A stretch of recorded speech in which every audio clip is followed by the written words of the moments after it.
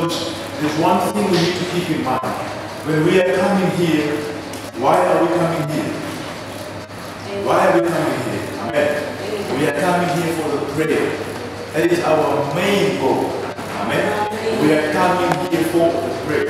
So I just want to speak about a small subject. And my subject is the importance of prayer. Amen. The importance of prayer.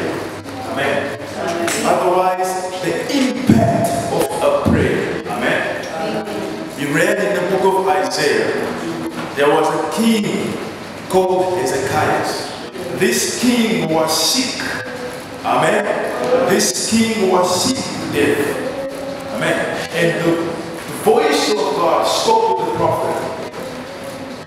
And he told the prophet, go and tell the king to make ready his house. In other words, go tell the king to fix his life because he's going to die. Amen. And the prophet went to the king and he told him, King, thus said the Lord, fix your house. Amen. Because why? You are going to die. These are the words of the Lord. Amen. And the king received the message. After receiving the message, the Bible says he turned his face to the wall. In other words, he went into prayers. Amen. He went into prayers. Then he told God, God, remember me. Amen. Remember me. I have been walking in the right ways of the Lord. Amen. Amen. Remember me, Lord, and heal me. Amen. And after he prayed, the same God came to the prophet again, and he told him, go and tell the king he's not going to die anymore. Amen. But he's going to live for another 15 years. Amen. So we can understand he took only a prayer. Amen. That's what the prophet says. A prayer is enough even to change the mind of God. Amen. So if you know the importance of prayer, amen, then you can do big things. The prophet says the prayer is the most powerful weapon that God has given to. Amen. Exactly. Amen. So you need to understand the importance of prayer. That God can change anything through prayer. Amen. That's why the Bible says, pray without ceasing. Amen. Amen. In other words, you pray. Pray is not only, no, even when you are walking, even when you are walking in the street, but you're praying, you're meditating in your heart. Amen. The importance of prayer. Do you know the importance of prayer? Amen. We should know the importance of prayer. It's exactly the same as a traffic cop. Think about a traffic cop. When he's wearing his uniform, even if he's a small man, he's the smallest man ever. Amen. But when he's wearing his uniform, that shows that he's a traffic cop. When he sees a big truck coming, once he does this, the truck does what? Stops. The truck stops not for the man, but for the uniform that he's wearing. It's the same thing with you. When you are in prayers, you stop demons, you change your situations, but the demons are not with you, but the thing that is inside of you. Amen. That's what the Bible says. Fear not the one who can destroy the body, but rather fear who? The one who can destroy the body and your soul. Amen. Because why? The one who is in us is better than the one that is in the world. Amen. So the importance of prayer is very much important for you to keep on praying and meditating. Amen. It's a pity if we ask how many people pray during the week and how many times. Amen. And when I say prayer, I don't mean Lord please. No. I mean like having an intimacy time. Amen. Intimacy time with the Lord, where you love yourself out for a minute. I know we are all busy at work, at school, doing other things, but sometimes all you need to do is just keep yourself away, you know. Keep yourself, speak to God. Amen. Speak to God. Why do you always wait when you are sick or when you have trouble? No, don't wait when you are sick. Speak to God. Amen. Amen. The prophet teaches us about prayer. He says, don't forget the prayer. And don't forget the family prayer. Why? Because Jesus wants to meet you there. Amen. If you are a prayerful woman or a prayerful man or a prayerful person, you will start to find out some things. Amen. Some things you even know them before they even happen. God can even reveal to you other things. Amen. But it's up to you. You need to be a prayerful person. Because prayer is very important. That's why the Bible speaks to us about the king Hezekiah. Amen. The king Hezekiah was, in his time, he was a great man. Think of like Putin, the president of Russia. He's sick, he's going to die. And God told him he's going to die. But he turned his face to God. Amen. He turned his face to God and he told him, God, remember me. But there's a problem that I want to mention. Let's go back to our Bibles quickly. Let's listen to the king's prayer. It's very important. Listen to the king's prayer. He says, remember me now, O Lord, I beseech thee, how I have walked before thee in truth and with a perfect heart. Amen. Amen. Can we learn something from this? Amen. Amen. Amen. How do you walk before God? Amen. Let's carry on. The king said, how I have walked before thee in truth and in perfect harmony, and have done that which is good in thy sight. Amen. Amen. Amen. So here we can understand the king was a righteous person, walking in the way of the Lord. Amen. Amen. That's why God told Abraham, shall I hide anything from who? From who? If you are God's friend, yes, God will reveal to you. Amen. God will not hide anything from you. Amen. Amen. You need to know the importance of prayer and exactly what the prayer can do in your life. Amen. Amen. Even you young men here, most of you, you look like you're not even interested. Brother, I saw you guys talking there on the stage. I didn't say anything because I wanted to see you guys now. Now you're all sleeping. If I catch you, just go straight down that side. The whole service. Amen. It's because you do not yet understand the importance of prayer. Sometimes you need to think, you know, in French we say la nuit porte les conseils. You see, it means that you can try to play around here, do whatever you do, but at night you come back to your senses and you think to yourself, but this is true. This is true. No one of you here can say, oh no, this one is the truth, and you know it in your hearts. Amen. You know it in your heart. This one is the truth.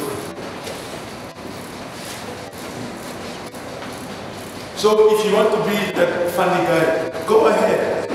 Be that funny guy. Be that funny person that you make jokes and everyone laughs at you. It's good.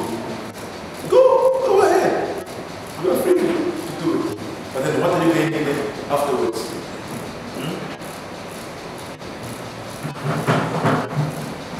The importance of prayer. Do not be fooled by your friends. Amen. Don't be fooled by maybe, oh no, when I come to church, you're not praying anyone, you are praying yourself. If you think that you are trying to impress us, you're not even impressing us at all. You are praying yourself. Sometimes, I'm not angry at that. Sometimes you have to say these things. It's true. If you feel like you're wasting your time in church, don't come to church. I'm telling you. If you feel like you're just wasting your time, don't come. Because while you're here, you're wasting your time. Rather go somewhere where you're going to spend your own time. But we want you to be here. Amen. To listen to the word of God and embrace Christ. The importance of prayer. You need to have a schedule. A schedule that, no, from this time I just put off my phone and I just have my own intimacy time with God. Amen. Amen. You are always on WhatsApp, on Facebook. What time do you actually pray? And then you wonder why things are not going forward in your life. Brother, this world, there's only two things. We have the spiritual world and we have the physical world. But the spiritual world is controlling the physical world. Yes. So if you're not strong in prayer, brother, you're like a chicken. You're like a chicken. Like the devil plays with you just like this. That's how it is, brother. Sometimes you really need to be serious. Be serious. What do you want for your life? Amen. It's an impact. It starts from you making a decision. Spiritually as well. Not only physically, spiritually as well. Spiritually as well. I'm telling you, it's as simple as that. There was this famous musician, Rick, everyone knows him. He died. He killed himself. So ask yourself a question. A wealthy man. Because all of us here, we want to have money and be rich. So that means he had money, cars, houses. So do you think a rich man would just kill himself? Just like that?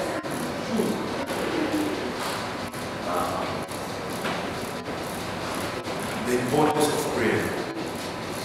These days, it's everywhere on Facebook. Oh, I am so and so from Eastern Cape. I'm a spiritual healer. I'm a Sangoma. I'm going to bless you with this and this financially. Rather, start by blessing yourself. Start by blessing yourself. Amen. Why not to bless me? Bless yourself. Amen. Even the Bible says, don't go after these things that no force that can rise up against you. Amen. Amen. The man that kneels down to God is the man that God lifts him up. I'm telling you, it's simple as that. Amen. The secret is the prayer. Be on your knees. When you are happy, you are on your knees. When you are sad, you are on your knees. Whatever you are doing, you are on your knees. And this is the man that Jesus is looking at. Amen. Amen. So it's up to us, the importance of prayer. The king Hezekiah changed his own destiny through prayers. Because the Lord told him, you know, thus said the Lord never lies, never lies. The prophet says, thus said the Lord, you are going to die. Prepare your house. And the second the king came, thus said the Lord, you're going to live for another 15 years. 15 good years. Amen. Why? Because of prayer. Look at what the prayer did. So you, how are you fighting your battles? How are you fighting your battles? Amen. Brother, don't sleep. Stay awake. How are you fighting your battles? You should be fighting your battles through the prayers, my sister. Through the prayers, my brother. Only prayers. Only prayers. I can give you my own testimony. Everyone here is a testimony. Everyone here. And we have more than one testimony. A lot of testimonies. Me, I'll give you one of my testimonies. One of my testimonies. When I was doing matric, there was this teacher. He told me, okay, Billy, you're not going to write matric this year. You're going to write it next year. I said, why? Oh no. I feel like for you to do good, you have to come next year. And I said, what kind of injustice is this? Just, oh no. I feel like for you to boost your marks, you must come write your matric next year. I thought he was just joking. And then when the list came out for the people to write next year, my name was on that list. Oh, I was surprised. And then I was with one of my friends who went back home inside the train. My friend looked at me told me, Shane, what you going to do now? I told him one thing. My God is not dead. My God is alive. That's what I told him. Even me, I didn't know how I thought. I just told him that. My God is not dead. My God is alive. I went home. The first thing I did was I prayed. After I prayed, I told my mom. Me and my mom went to the Department of Education. And we told them exactly what happened. So they're like, they went through my history. They said, but you are a good learner. Why must you come back next year? I said, I don't know. I don't know. The list just came out. I must write. They said, okay, it's fine. Just go on. We will sort it out ourselves. Fine. I went to school also. The teachers kept on singing the same song. You're going to write next year. It's fine. And I've already prayed, so okay, it's fine. Whatever happens, happens. The same teachers again came and told me, okay, the department called us. You're going to write this year, but you're going to fail. That's what they told me. You're going to write this year, but you're going to fail. I told them, as long as I'm going to write this year, this is my first step that I've overcome. So the second one I'm going to pass is simple. Just Amen.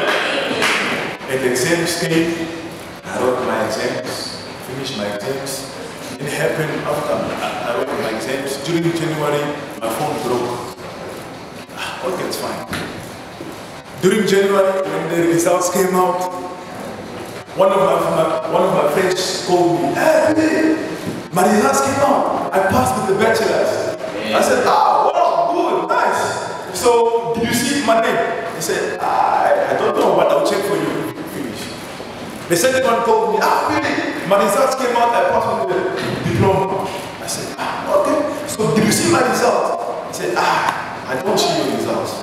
Okay, it's fine. The third call was from my mom. My mom, she called me, she was crying. She said, really, I'm phoning you, not because of me, but I'm phoning you because your teachers, they phoned me. And they told me, Mama, your son is going to university.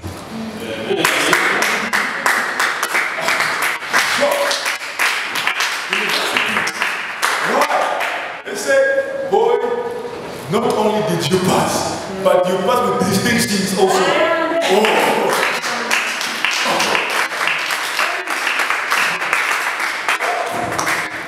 You see, what happened?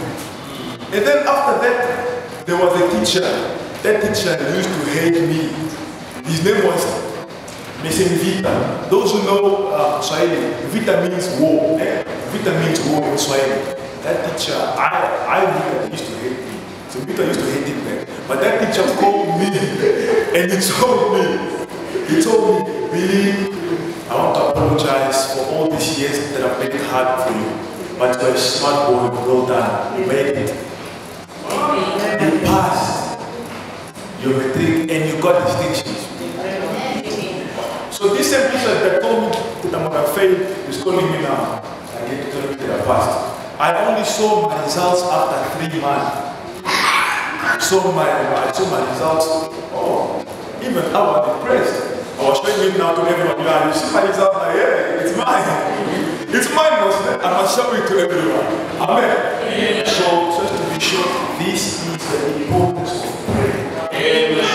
There's nothing a prayer cannot do.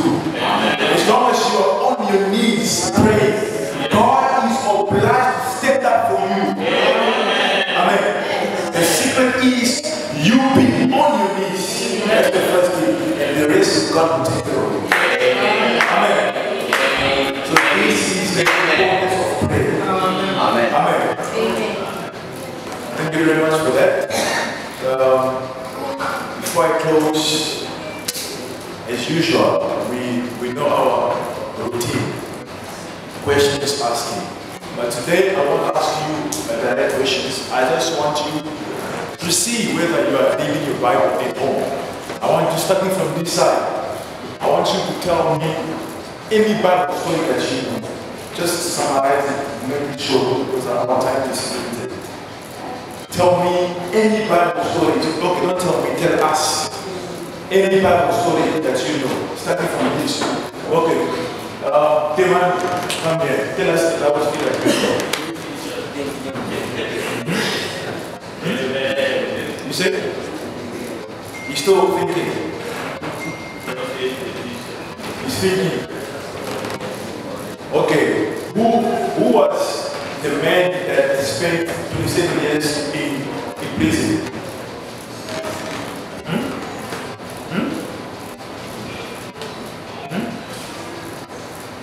In South Africa, who was the man that spent 27 years in prison? Mandela. So the answer came out quickly. But now why the Bible answers is not coming out quickly? Give me a short Bible story that you know. Mothers, don't you teach your children at home Bible stories? They know. You guys know. Oh, so I think there's a problem. You guys, you don't be told because you know everything. Okay, answer us now. Give us 5 Bibles. Give us any Bible story that you know. Any Bible story. I'm waiting. I'm just saying, but if I'm going to give you the mic, you're going to be so. I'm starting with this group because here is the core group. Any Bible story that you know. I'm talking about you guys here. Not because these are plenty of Bible stories to tell us.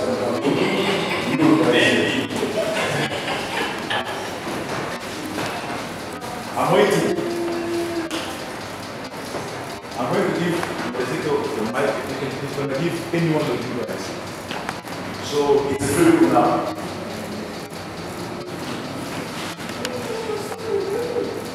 Not even one Bible story. The pastor preaches here. Don't you even listen. Even what? Okay, I'm going to give the mic to the brother and I'm going to give it to anyone.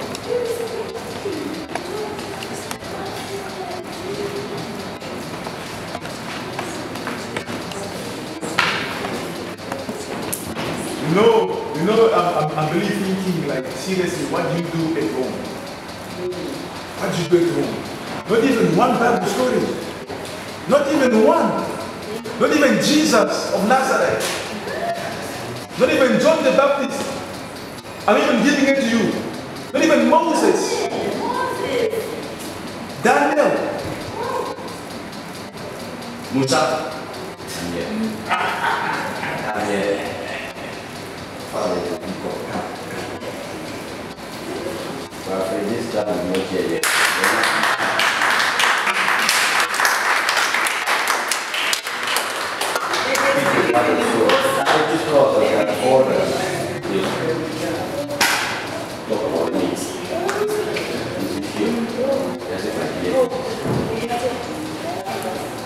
Okay, brother, this the mic speak to us. Make it short, no time. 1 minute is enough. Make it powerful. Let's go.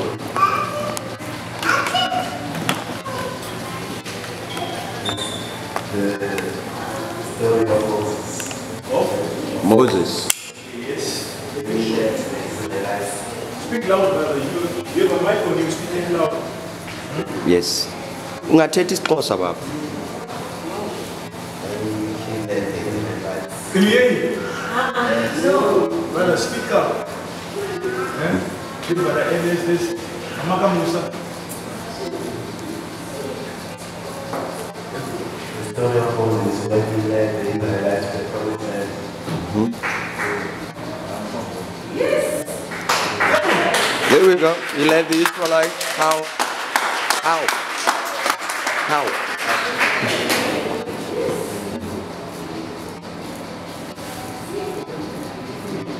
Okay, that was good. So now, because you came out first, now you give the mic to anyone that you want. Was the wife of the king. That's the wife. She went to pray and mention God's mind. Yes. Yeah. Thank you very much.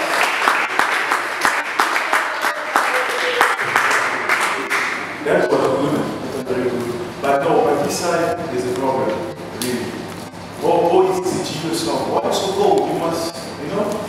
You must really please just help us read the Bible stories. Yes, it's very important. This is the meetings for you people. Why are you shy? You know everyone here. You know everyone here. So why are you shy? Eh? Why are you here? Why are you shy? We must take them back to Sunday school. With Sister David. Yeah, I'm going to choose some and send it back outside. Alright, so thank you very much. Our time is up. I see the two sisters again. Second Sunday, thank you for coming. So we're going to collect our offering. But it is very much important to remember the importance of prayer. And I would like to say also thank you to Brother Gino and his wife. They gave us a fridge. So now bring the food. Bring the food here. Bring the food.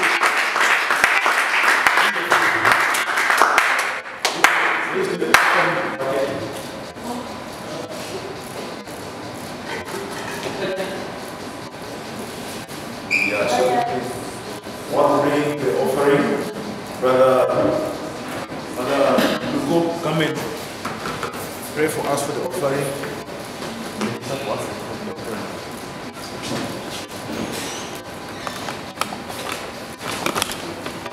Don't bring it with the offering. You sing the song when we sing.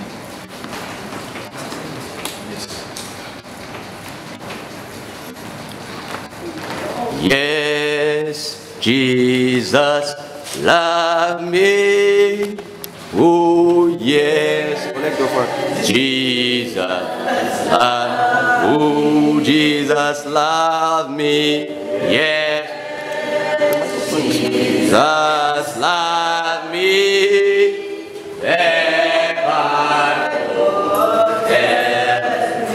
Oh Jesus loved me. Yeah, Jesus loved me. Oh, yes, Jesus loved. Oh, Jesus loved me. Yeah, Jesus loved me. Yeah, oh, yes, me so. Yes, I know. Oh, yeah.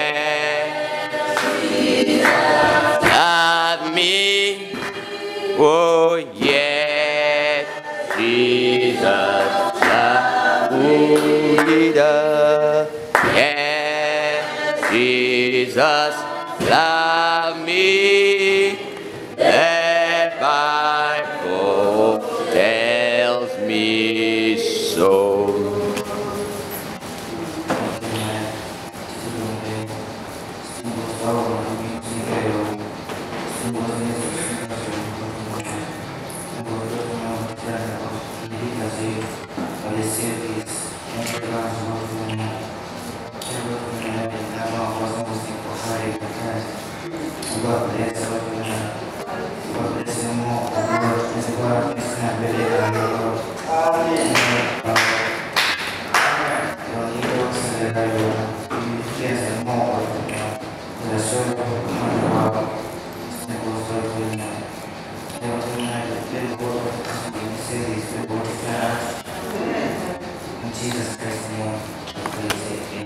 Amen.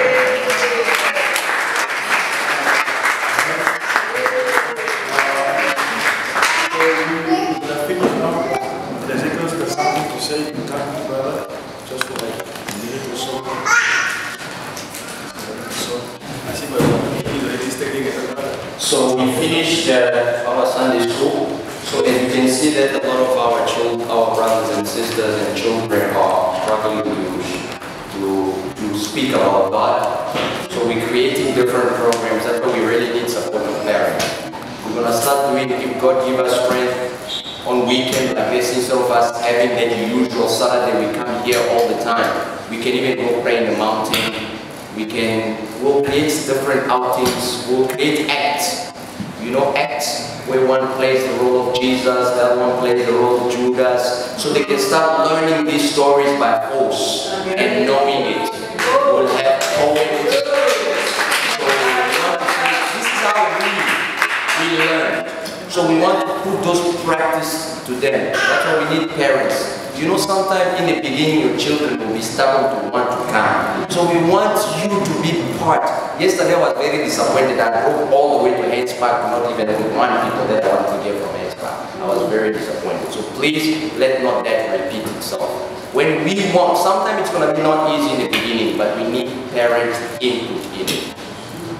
We need to lead these children by force first to enter. Once they are in, then we won't push them anymore.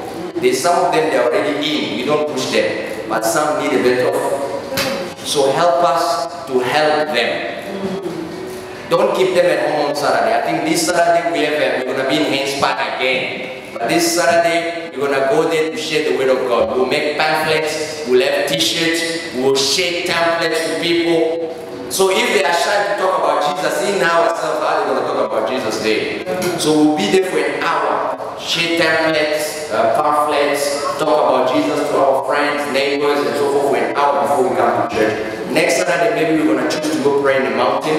We'll go and share maybe a small bread with them and talk about Jesus. We pray on the mountain, then we come back here. So these are the programs that we'll be running, and we prepare our acts for the end of the month. We will do an act of certain story. May God bless you.